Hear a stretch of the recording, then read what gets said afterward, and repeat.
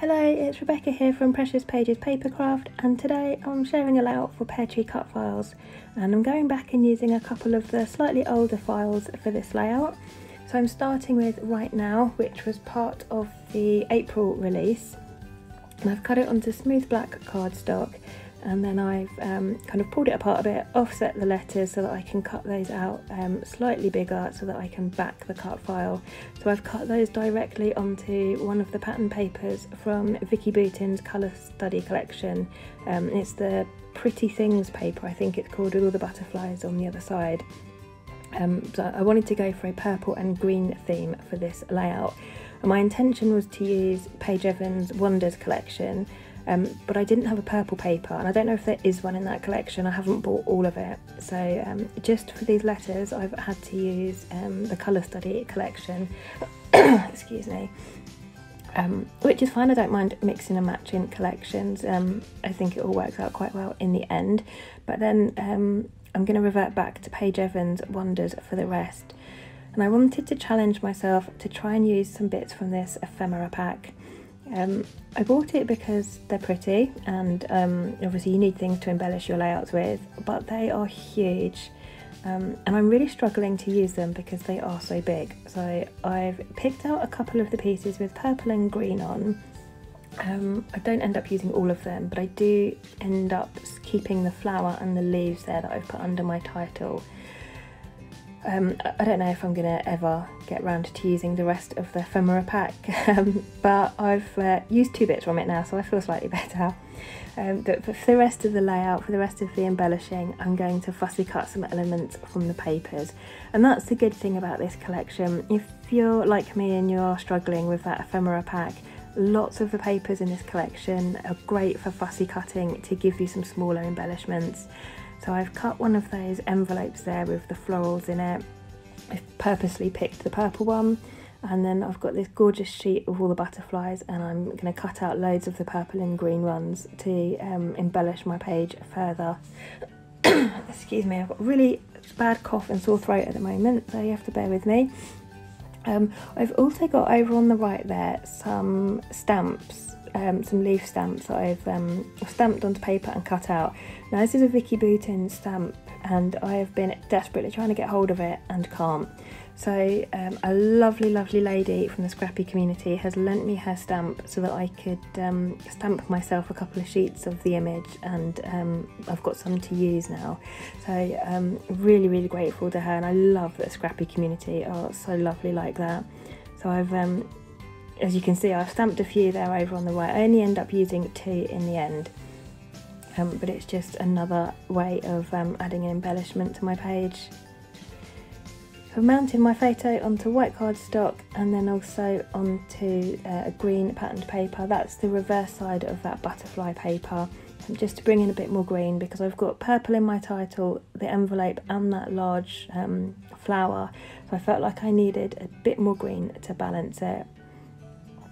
And then with that stamped image I've got here, I've stamped it with Stays On ink so that I can add paints and inks and things and colour them. And I've just used a distress ink in Mowed Lawn to colour that green. And I do end up adding a second one as well, and I do the same thing. I colour it with a distress ink, but I make the second one purple, and I use Dusty Concord for that. I want to raise my title up to add a bit of dimension to my layout. I love to have lots of different textures and dimension on the page, so I'm using just some cheap adhesive craft foam.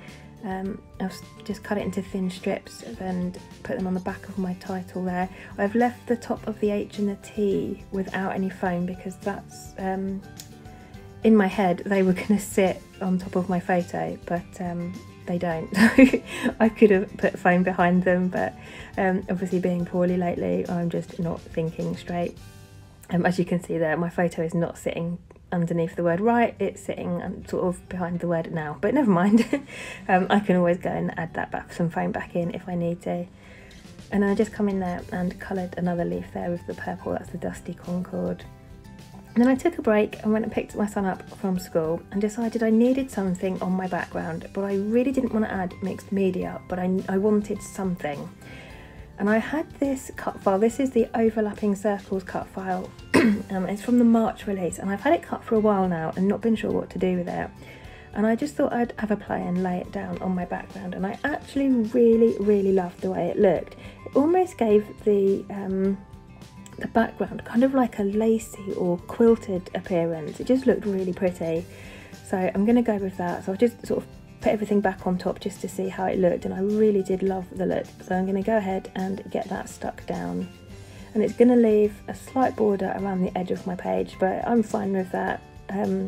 I could have mounted the entire background piece on a patterned paper to add some colour, but I actually didn't think that would look right. I thought it would completely change the look I was going for. I think this cut file on the background gives the layout kind of, I want to say dainty, but I'm not sure that's the right word, but it does just give it a really pretty kind of lacy look to it. So I didn't want to ruin that with a coloured border around the edge of the page. So I've just used my glue to stick that down and just rolling the paper towel over it just to apply some even pressure to make sure it's all stuck down. And I've only applied glue around the edges and then to the sort of the centre of where the kind of the circles overlap. And they kind of look like flowers with 4 petals, which I thought was really nice, because the photo I'm using today is of my son and I in amongst the bluebells in our local woods. And I'm also using florals to embellish the layout, so I thought that would actually work really well. I'm also raising my photo up onto foam just to bring that up to the same level as my cut file. I'm just going to stick that down with double-sided tape. Then once that's in place, I can go about getting all my embellishments stuck down. So with the word now, because it was slightly thinner, I've not used the double-sided craft foam behind that. I've used just little foam pads. So I just had to take a couple off the top of the W there, just as they are sitting above, sort of on top of my photo. And in this envelope, I just got to raise certain areas up to bring it all to the same level, and then I can work on everything else. I realised I wanted to move my cut file over to the left a little bit more to give me some more space for these leaves, but my double-sided tape is very sticky and it was just not going to happen without ripping that gorgeous cut file on the background. So I'm having to just go with it and tuck those stamped leaves in a little bit more than I initially planned, but that's fine, it works. And then I'm just tucking that massive flower underneath the title to try and hide some of it so it doesn't appear quite so big. And then just raising the edges up and those leaves with foam pads again for that dimension.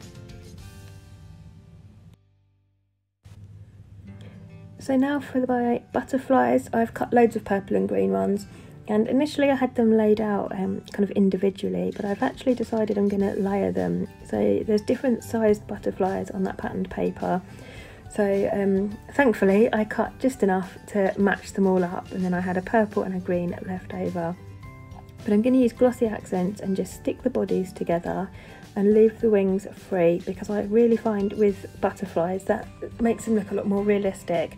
If you just stick the bodies, leave the wings kind of flapping, it does look like they've just landed on your layout, which I really like the look of. So I'm just sticking the bodies down, and I just use my tweezers to hold the body in place, and I bend the wings up to make sure they don't get stuck down at all. And on this layout I actually go around and apply a foam pad underneath the wings, but I don't peel the back of it off so that it doesn't actually stick to the wings, it just stops them going flat. Sometimes I do that, not always, but because I doubled the layers up on these, the wings were quite heavy, and I found that over time they were starting to kind of sink down, and I just thought, that's going to get flat really quick. So I'm just, as you can see, putting the foam pad under, but being careful not to peel the backing off.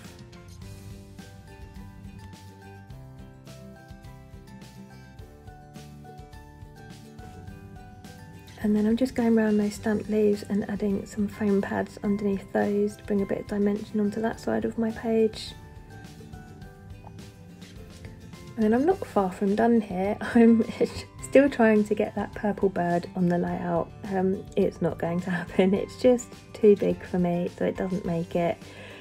But I've just stuck the centre of my R in, and I had a bit of trouble with this because when I cut the, oh excuse me, I've got a towel on my head there, I've obviously washed my hair before doing this. Where I'd cut my letters, the purple out on my silhouette, I'd not lined up that centre of the R right, so actually is too small for the hole, so I had to be really careful trying to get that to fit without it falling down the hole in the middle, if that makes sense. I'm just going to pull in a couple of bits from the Wonders sticker book now. I've got this gorgeous butterfly here that's got some sort of gold foiled accents on it. I wanted it to stand out and not get lost anywhere, so I've stuck it onto white cardstock and then just cut around it, so it just helps give it a bit of separation. And I'm going to stick it on my photo, so it just gives it that white border so you can actually see it. And I'm going to do the same with a couple of the floral pieces from the sticker book. I'm literally just picking out the purple and green elements that I can find. There's actually not that many purple stickers in the sticker book, so I think I could only find these 3 in the whole book. But again, just stuck them to white cardstock and I'm going to trim those out.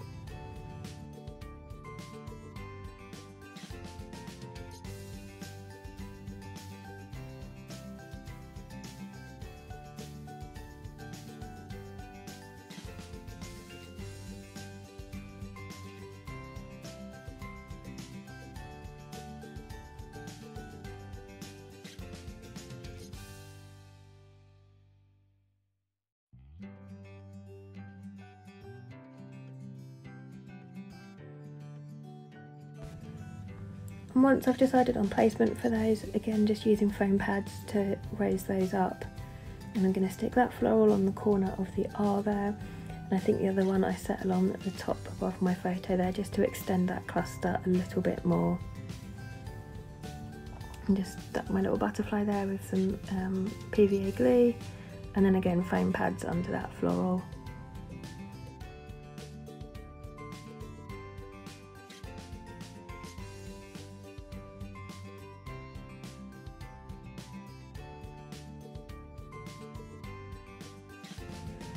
So almost done now, just the last finishing touch. I went away looking for a purple Nouveau drop and discovered I didn't have one, which is quite criminal. So I am going to have to put that right and order one. But I do have this, it's a Dovecraft 3D Pearl Effect, and it's pretty much the same as a Nouveau drop. This one is slightly metallic. It's called Bright Purple, the colour. I think I got that from Hobbycraft and I've had it for ages. But I don't like the way they sit on the page as much as I do with Nouveau drops, so I do just tap underneath my layout just to kind of flatten those dollops out a little bit. But that is me done. So thank you very much for joining me today. Apologies for my constant coughing. I'm going to go off and rest my voice now, but thank you for joining me. Please do hit the subscribe button if you would like to see more of my layouts, and if you're not already a member of the Peartree Cutfiles Facebook group, I will pop the link to the group and the cut files I've used in the description box below. But for now I shall leave you with the close-ups. Thanks again.